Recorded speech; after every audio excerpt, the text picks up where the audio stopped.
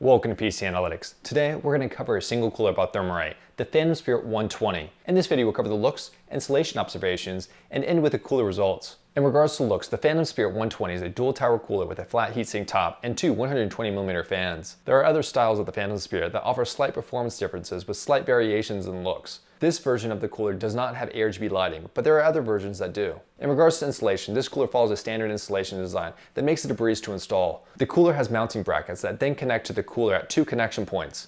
In regards to how this cooler sounds, here's a 10-second audio clip of the fan at 100% fan speed.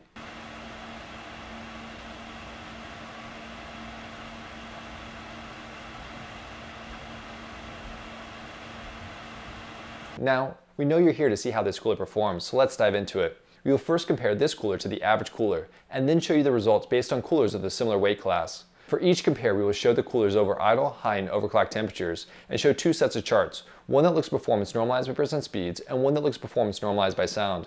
In our first set of charts normalized by percent speeds against the average of all coolers tested, we have temperatures on the left represented by the solid line, noise on the right represented by the dashed line, and percent speeds on the bottom. For this graph, lower is always better. At idle, the Phantom Spirit in red does materially better than the average cooler in blue. As we turn up the heat to 105 watts, we can see that the cooler's advantage widens. Additionally, we can see that the Phantom Spirit is slightly quieter between 60% and 90% fan speed. When we push the CPU to 130 watts, we can see that this cooler handles the lows at the higher RPMs, while the average cooler cannot. In our second set of charts normalized by sound against the average cooler, we have temperatures on the left, noise on the bottom, with lower being better. At idle, we can see that the Phantom Spirit provides more cooling for a given noise level. And when we push the CPU to 105 watts, we can see that this difference grows.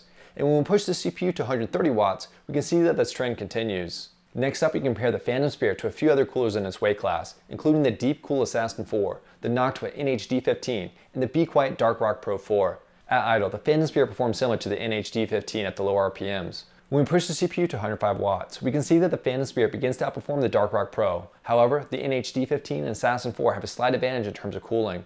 In regards to sound, the Phantom Spirit is on the quieter side. When we push the CPU to 130 watts, we can see that this trend continues. Next up is our chart normalized by sound. At idle, they all have a similar profile. And when we turn up the heat to 105 watts, we can see only minor temperature differences for a given noise level, with the Phantom Spirit being only slightly hotter for a given noise level. And when we push the CPU to 130 watts, we can see that this gap widens. Thanks for watching, and if you enjoyed this video, you should check out this video comparing the Phantom Spirit 120 versus the Phantom Spirit Evo. And if you found value in this content, I invite you to support this channel by hitting that like button or subscribing. Your support is appreciated.